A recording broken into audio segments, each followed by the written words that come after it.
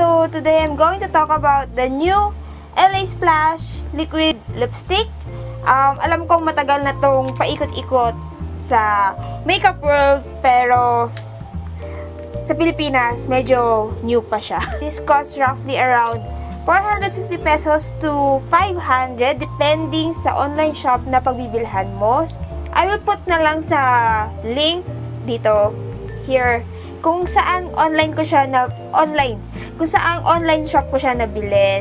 For the pros and cons, pros is super long wearing siya, matte, then hindi siya nagda-transfer at medyo pricey pero reasonable price. Then hindi siya na nagpupunta sa ipin, so if you like bold lipstick, yung mga fun color lipstick, marami silang option.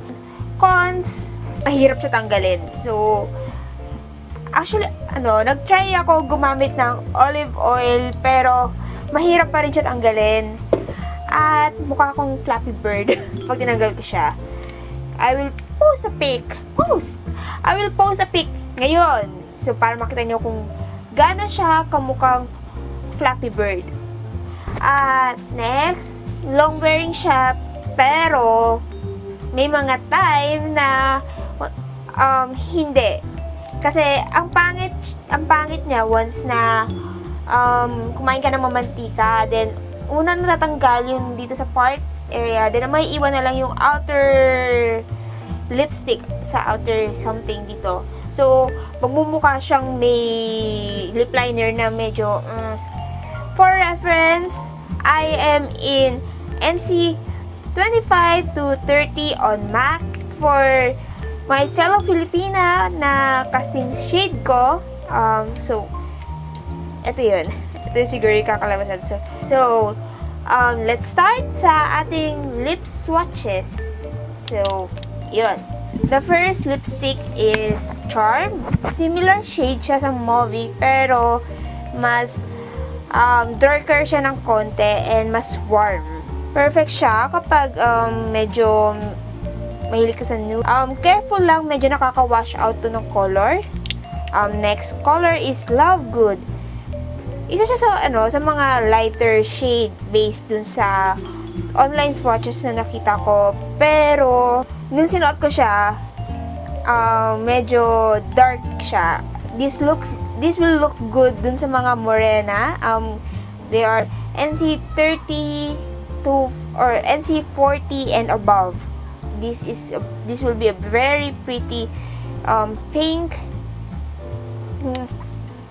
Next is Latte Confession. So medyo brown siya with a hint of corals.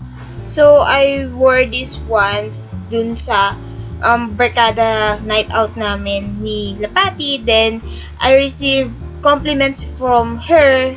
Nasabi niya bagay niya sa akin to. And I think this shade will complement a lot of Filipina skin tones.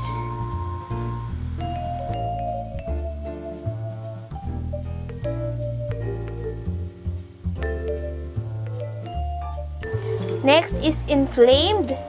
Actually, binili ko to dahil akala ko para siyang yung lipstick ni Taylor Swift, pero it turns out na super red siya sa akin, and to the point na nabumukha siyang orange. So I think this color does not suit me.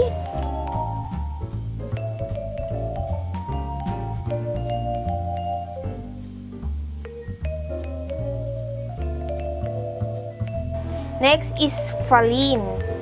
This is a very purple shade with a hint of glitters, red glitters. Sobrang liit naman na glitters ito, so hindi nyo siya makikita. Hindi nyo ma-notice. Makikita nyo lang na may shine.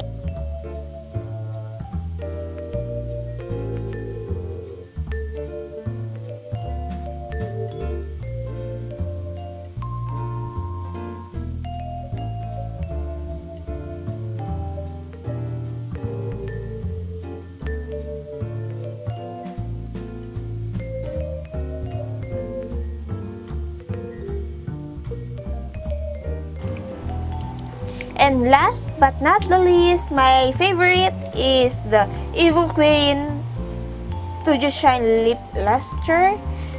Color red siya with a hint of red and violet glitters. Sobrang ganda. Sobrang fine ng glitters niya. Hindi nyo rin siya mapapansin. Pero, when you look closely sa lipstick, sa color niya, doon yung mapapansin yung glitters. So, that's it for my swatch video and unting review. So, I hope you enjoyed this video and I hope you find this helpful and I'll talk to you guys on my next video. Bye!